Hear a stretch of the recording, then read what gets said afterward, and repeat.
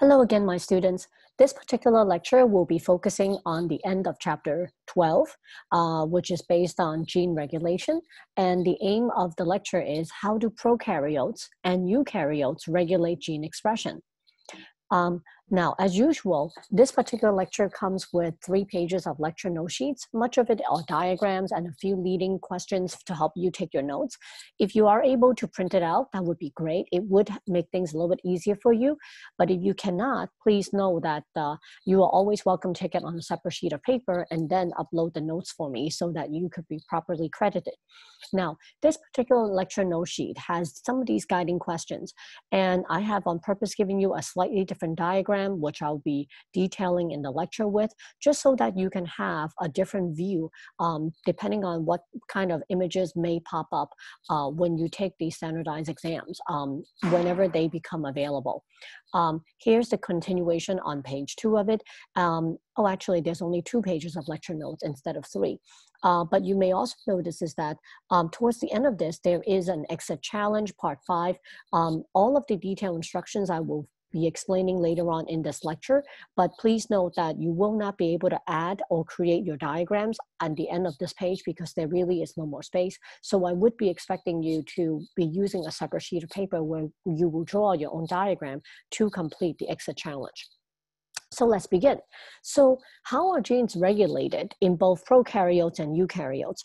What we're really talking about here is how does the cell control the expression of the many different chromosomes at different time periods during the growth and developmental processes. Now, this particular exit challenge that I have designed for you at the end of this lecture will bring you back to page 227 inside your textbook. Within there is a text box that talks about how this mechanism works based on specific genes and how that actually can lead to genetic diseases once you understand how the basic mechanisms work when it is functioning properly. So there are 2 different ways in which we will be looking at this.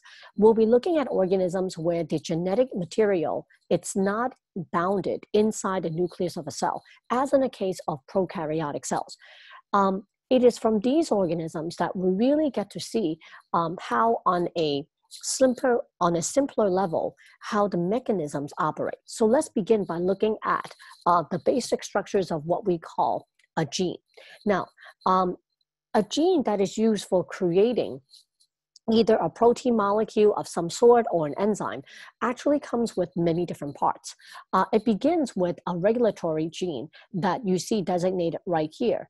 And then it is followed by a sequence known as the promoter, followed by the operator, and then the genetic information on how either an enzyme or protein molecule should be built is it's located further downstream in an area where the structural genes are going to, where basically the blueprint of the material that needs to be built are going to be prescribed right down here. So in a prokaryotic cell, this involves linear sequences of DNA. Together, we call this entire structure that you see right here called the Operon. Now, there are basic components to the Operon. There is a regulatory gene that is upstream from the actual structural genes where the genetic information is encoded in. There is a promoter sequence indicated by the yellow region right here. There is an operator gene that's sequenced right up here. And then, of course, the structural genes. Now, these particular sections of DNA that is known as an operon can either be inducible, where the presence of a substrate would turn it on, or it would be repressible, where the operation of genes would be turned off by the presence of a product. Let's take a look at what I mean by that. But these are the basic structures. No matter if you're looking at an inducible operon or repressible operon, which is why this is shown to you first. So let's take for a moment and think about all of the food that we eat on a daily basis, right? A lot of the food that you and I consume, it could be regular milk, it could be a fun night out with your family members on an eggnog. It could be ingesting yogurt, could be some form of a sweet rice pudding, could be beer, or could be wheat powder that you can find in a lot of the pastries that we consume. So all of these foods have one thing in common, and that is they are high in lactose. Um, if you recall, lactose ending with OSE refers to the consumption of sugar molecules, right? But all of these things that contain sugar are not monosaccharides. They have to be further broken down in order for our body cells to absorb them and make good use of them in the cellular respiration process. So you're going to need an enzyme. And many of you are familiar with this. And of course, the name of the enzyme is called lactase that you have learned about in your fall semester classes. But your body cell has to be able to make lactase in order for you to break down lactose. And as many of you know, and you may have personally experienced this, is that not every one of us can produce sufficient amounts of lactase, which is the enzyme that you need to break this substance down. And if you cannot produce enough lactase, and say you go ahead and consume any one of these products that you see here, you will wind up with diarrhea because your body cannot break it down. So the thing is, your body really does not know what you'll be consuming at any given time throughout the 3 meals a day that you would be going about. So is it supposed to be making a large amount of the enzyme lactase and waiting for lactose to come in? What if you decide to change your diet altogether and you would go lactose free for a while? Or what if at this point in time you cannot find enough milk in your neighborhood stores for you to be consuming your favorite lactose? In which case, all of the enzymes that your body may be making and on standby mode would be a total waste of energy. So your body has a way in which you can manage this, as in this case, the prokaryote that produces the enzyme lactase has a mechanism to handle and deal with that as well.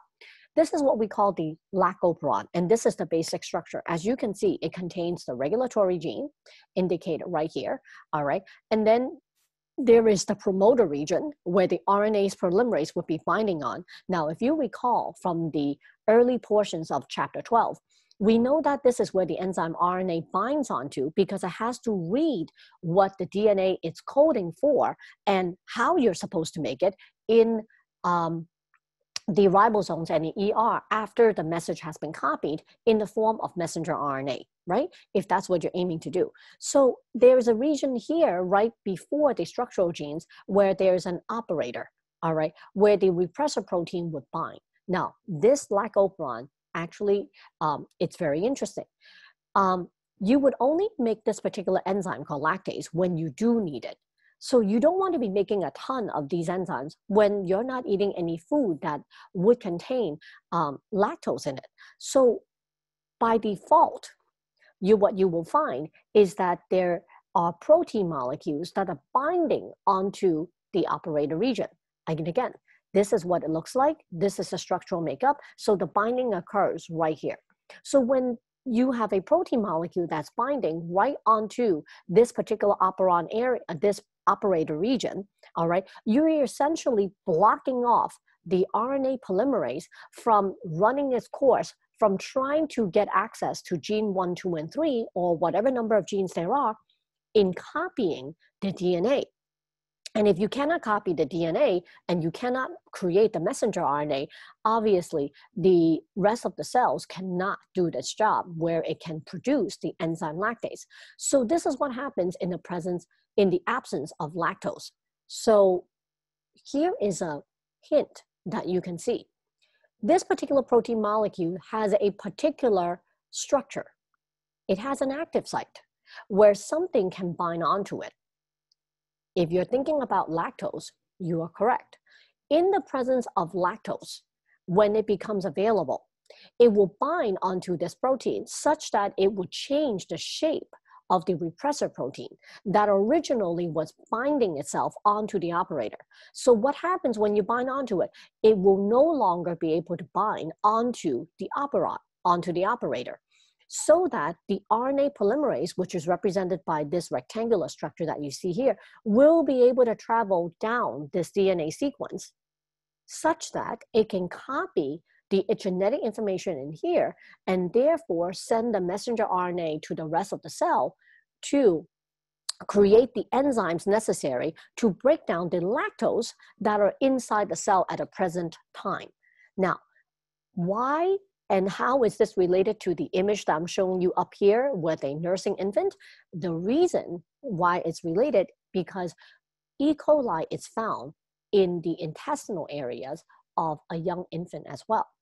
Now, when the baby begins to feed on either breast milk or man-made formula, there is a presence of lactose. With the presence of lactose, the E. coli that are embedded in the intestinal area will become activated because the milk protein would contain lactose, which then binds onto the repressible protein that is shown here, such that the RNA can bind onto and carry on the copying and transcriptional process of making the enzyme that is necessary to break down the milk that is now entering the baby's body. So when the baby is not feeding, or when there is a low level of presence of lactose, then the enzyme would no longer be necessary because you don't have any lactose for it to be working on. So there is no need for transcribing these structural genes that is shown here in the lac operon. Well, that's for making enzymes. Well, what about other products that are not enzyme based, but instead these are protein molecules? So let's take a look at a different scenario. And by the way, this is the image that I have shown you, which is slightly different from the other one that I've given. But what I like about this particular image is that it actually is much more compact, which fits nicely onto your lecture note sheet. So feel free to use this to answer some of the other questions, but essentially they are the same thing. Let's move on to the tripoperon. All right, the tripoperon has, again, a regulatory gene upstream, followed by a promoter region and an operator region. All right, and then the structural genes that are used for coding the production of an amino acid called tryptophan will then be positioned right here. Now, how does your gene know when it needs to make more of the tryptophan and when should it stop? So this is an interesting scenario where it does the opposite of what you see earlier. So you notice how you have a repressor protein right here. It is in an inactive state by default, which means this operon is always on. The cell that harbors this prokaryotic cell, will be continuously producing these genes that are necessary to synthesize the molecule tryptophan. So then tryptophan is continuously being manufactured inside the cell. But then what happens then is that when you have a significant concentration of tryptophan, then the tryptophan will bind onto the inactive repressor, such that it will change the shape of tryptophan until it changes into a shape that can be activated, and then it will bind itself onto the operator, as you see right here. Once it binds onto the operator that you see right here, the RNA polymerase will no longer be able to pass the operator, such that the transcription process of this RNA polymerase will have to come to a stop. And therefore, no more translation would occur inside the cell. And therefore, the concentration of tryptophan will no longer continue to rise, which means the cell will not be making any more tryptophan until the cell consumes or uses a majority of this tryptophan molecule. And then when it does happen to be like that, when you have a lower level tryptophan, then you will have no more binding of this molecule onto the repressor, onto the repressor protein. Therefore, it will unlatch itself from this area such that the RNA polymerase can proceed again. So now, here's a quick summary of what have just been stated. You have learned that there are two types of operon. There is one type that is inducible, the other that is repressible. And essentially, what this, the way in which this works is that one of them is involved in a catabolic pathway.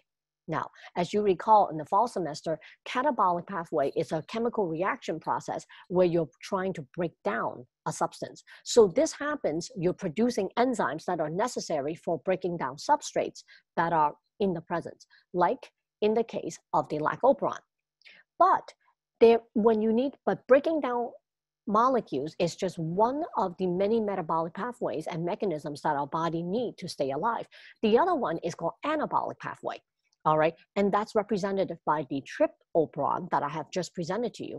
In that case, you're trying to produce a protein molecule that your body needs continuously until your body cells recognize that, oh, we have enough of it. All right, so what has been shown to you is how it actually occurs in the prokaryotic cell.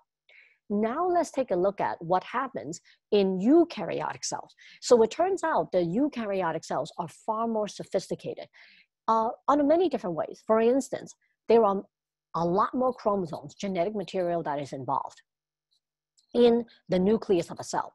The genetic material is also encased separately from the rest of the cell, because remember, prokaryotic cells do not have a nucleus, whereas eukaryotic cells do. So there are 5 different ways, as is indicated in this diagram with the numbers that are designated on it, that in which the eukaryotic cell can control at many different levels which genes gets expressed when, and which one gets manipulated or modified along the way, such that you can leave it on the standby mode, or you can just simply break it down when you don't need it anymore or when you have too much of it. So let's begin with the first step. You can moderate this process in the first level known as transcription. That is when the messenger RNA is being created by copying the DNA. Now, the transcription process can also be used, as you learned earlier, for generating rRNA, ribosomal RNA, and transfer RNA. You also need this transcription process. A second level that you can control this is by having different mRNAs being produced from a single gene. So you can copy different sections of it.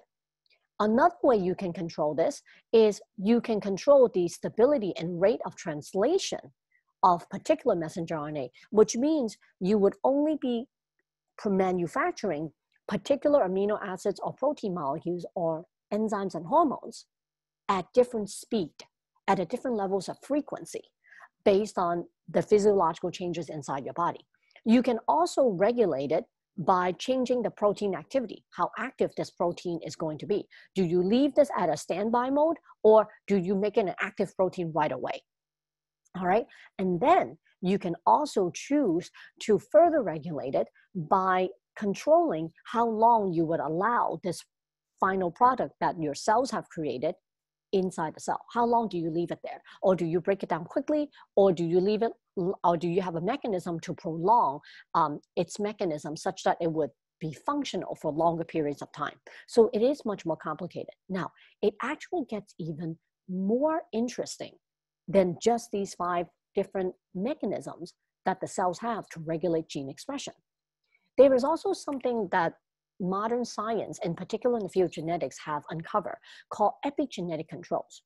These are mechanisms in which genes can use to alter the gene transcription and translation process. All right, meaning you can use it to control how much of the DNA gets expressed and which portion of gene gets expressed. So how does that actually work? Now, epigenetics is defined as the study of how cells and organisms change gene expression and function, but without changing the genetic sequence of the